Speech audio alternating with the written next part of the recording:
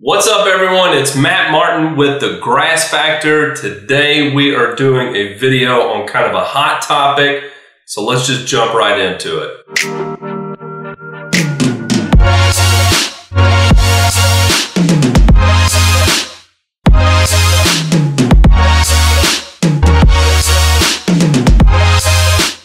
Alright, y'all, so today I want to get into the ins and outs of organic fertilizers. What are they? What do they do? How do they help turf grass? What's their selling point? What are their weaknesses? They all exist in the organic fertilizer world, so let's kind of take it step by step. Alright, so first off, organic fertilizers are, basically any fertilizer out there is going to supply micro and or macronutrients to the soil to be utilized by the plant, whatever plant you're applying it to. In my instance, that would be turf grass. So, we've got the fertilizers that are supplying the nutrients, right?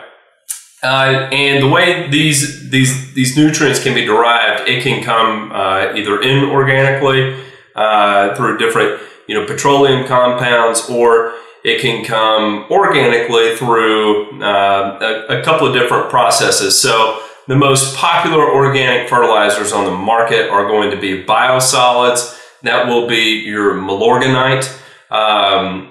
Then you also have animal manures, pure animal manures. That would be like chicken litter or anything that's derived from cow or sheep or goat manure. And then there's also some where, bone meal is used as a precursor. Different parts of the animal, the hooves, can be used as a precursor to the fertilizers as well. So when it comes down to it, we've got organic ferts, and then we've got synthetic ferts. And what we need to know, what are the pros and cons of each? So I'll start with the synthetic, since that's what's mostly used out there in the market. Synthetic fertilizers are relatively cheap. They are very quick in their response time. So if you apply 4600, in a 2-week time frame, you're going to see results of your application. That's quick. The same thing if you want to put down an actual 1 pound of nitrogen per 1,000 square feet, and you want to do it with urea 4600, that's going to be relatively cheap per acre to do that. The other thing about, it's cheap, it's quick, and it's also very predictable. Synthetic fertilizers are going to be very predictable as far as the results you get.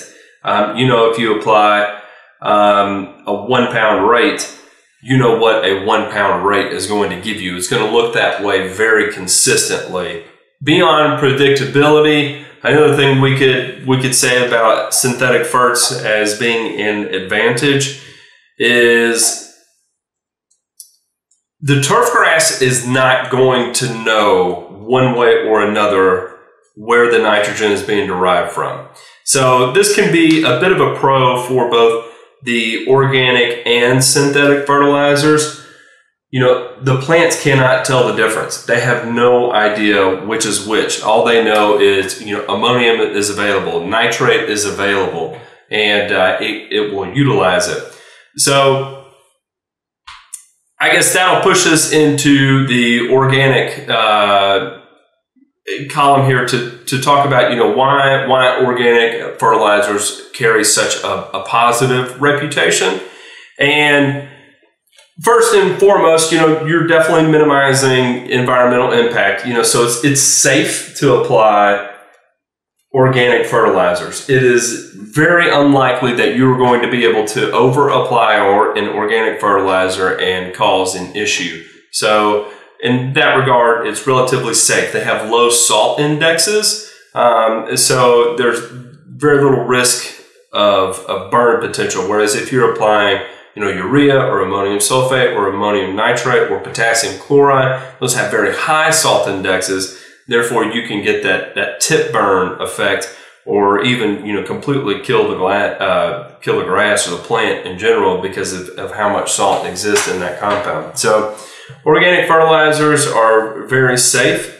They are naturally slow release, and probably the best thing about an organic fertilizer is that it's actually going to condition the soil.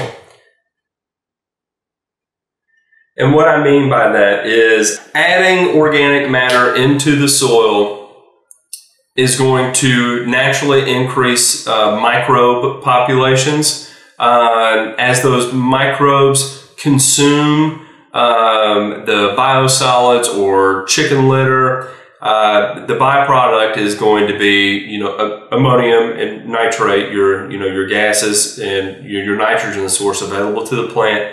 And it's also going to have carbon as a byproduct, and that decomposed organic matter is going to improve that soil structure. It's going to improve cation exchange capacity and allow that soil to hold on to other forms of nutrients and water for longer periods of time. So that's one of the big positives of it. So, I mean, these are all pretty much, what you can expect to see as far as, the pros of synthetics and the pros of organic fertilizers. Now, let's jump into the negatives. And there's 1,000 different arguments as to why synthetic fertilizers are bad. What it comes down to, really and truly, is that they can be misused. I'm not even going to write these down because I think everybody knows kind of the drawbacks to using synthetic fertilizers. They're very easy to misuse. They're very easy to over-apply.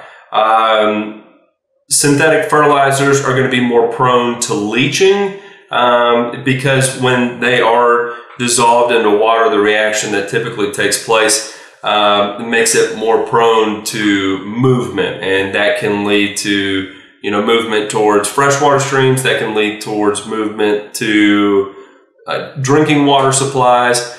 So synthetic fertilizers, there is a great chance of movement. There's a great chance of misapplication. Through misapplication, what can sometimes happen, it can leave the soil or plants depleted in other needed nutrients. So if you're out there and you're only supplying nitrogen over and over and over and over to the grass without any other nutrient, then you're probably going to see a decline in the plant over time. Part of that could be due to salt accumulation. Part of that could be due to potassium deficiency starting to creep up. So, you have to be careful with what exactly you're doing as far as your application. So from there, I think we can talk about the disadvantages of organic fertilizers. Really what it comes down to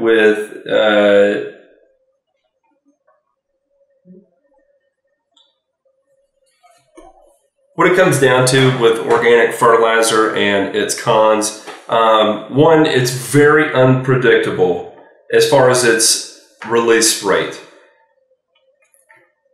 You can apply 1 pound of nitrogen per 1,000 square feet of an organic fertilizer, whether that's chicken litter or biosolids or whichever you choose, and you can do the same thing so you do it on the front yard, 1 pound of N organically, and then in the backyard you do 1 pound of N inorganically, like with urea. The urea is going to look so much better right out of the gate because you understand the release pattern. In the front, it may take 3 months for that lawn to start to show signs that even a fertilizer application was done. So it's very unpredictable as to how it's going to release. In that same instance, it's going to be very slow. Organic fertilizers are naturally slow because soil microbes have to consume the organic matter in order to be able to break it down into ammonium and nitrate for the plants to use. The other thing with organic fertilizer, it relies so heavily on microbes in order to produce usable nutrients for the turf grass to have usable nutrients, that in periods where microbial activity is going to be very slow, so extreme heat and cold weather, microbial activity is going to be next to non-existent. So at that time, you're going to get absolutely no control, no release from your fertilizer at all. So if you do it in an application, then you're not going to get any activity from it until temperatures come back closer to a moderate. You can apply it 4 times a year with the different seasons, but the only time you're really going to get action from it will be in that moderate soil temperature range. The other thing is going to be cost. Organic fertilizers are very expensive per pound of actual nitrogen compared to inorganic fertilizer. So you may be looking at paying 2, 3, or 4 times the cost of using an organic fertilizer versus an inorganic fertilizer. It's not to say that organic fertilizers have priced themselves out of the market, but it's close if you went with just a pure organic fertility program. I mean, there's no way you can really structure it for the exact same price as you would to run a pure synthetic program. So it is expensive. And then kind of this last thing I wanted to touch back on is the fact that plants do not know the difference between organically sourced nutrients and inorganically sourced nutrients. But there is a distinct advantage to using organic fertilizer. So if a plant can't tell the difference, why use an organic fertilizer? And the reason is for the sheer soil building properties of organic fertilizers. If you deal with less than perfect soil, you are going to be able to slowly, with time, restructure that existing soil. So turf grass roots, we want to get, into that 2 to 3 inch range or even deeper. And if you've got just hard, compacted, unbreathable clay in those 2-3 inches, the turf grass is always going to have a bit of a struggle trying to perform.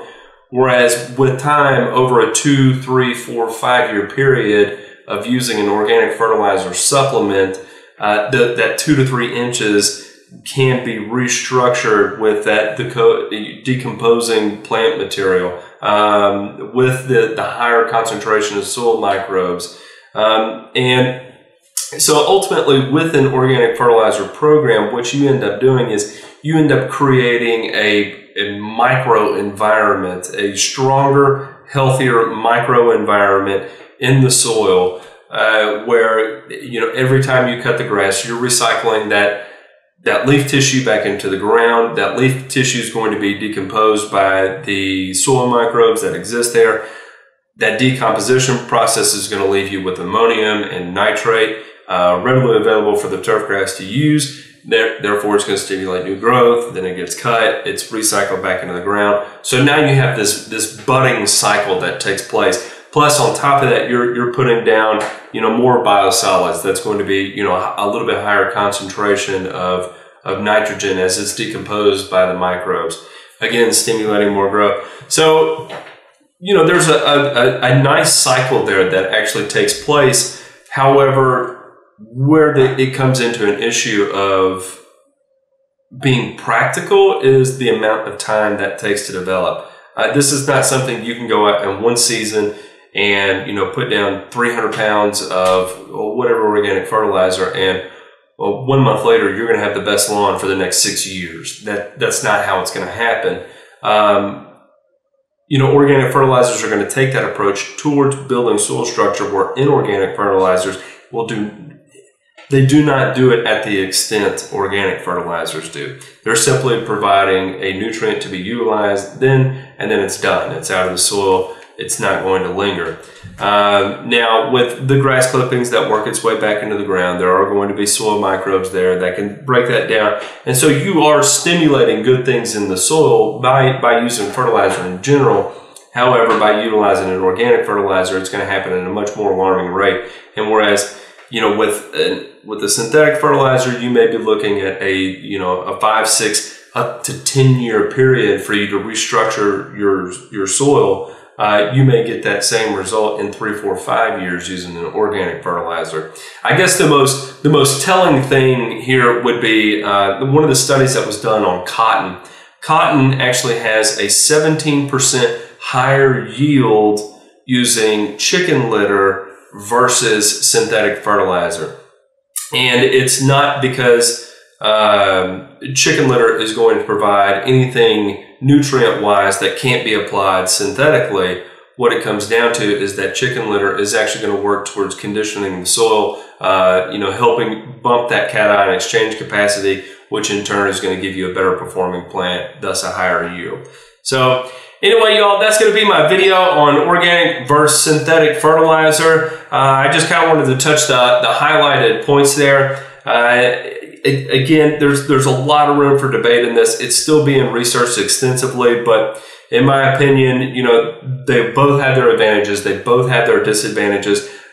I feel like used in conjunction with one another, a hybrid approach is going to give you your best results possible. Again, with an organic program, you know, you're looking at multiple years, and that can be a tough sell. Whereas if you're using a straight synthetic program, you can probably get 2, 3 years of great results before you have to start really changing the way you're doing things, whether that's going to have to be directly amending the soil or, you know, applying products to minimize salt contents. So every program is going to have its advantage. Every program is going to have its weakness. It's just going to be identifying those weaknesses in your program and making sure you've got steps in place to be able to counteract them. And that's going to apply whether, you know, you're talking about the chemicals you're using or you're talking about the organic or synthetic fertilizers you're using. All right, y'all, please click the subscribe button. Hope you like this video. If you have any questions, feel free to shoot me an email at thegrassfactor@gmail.com. Thanks, y'all. Have a good rest of the week.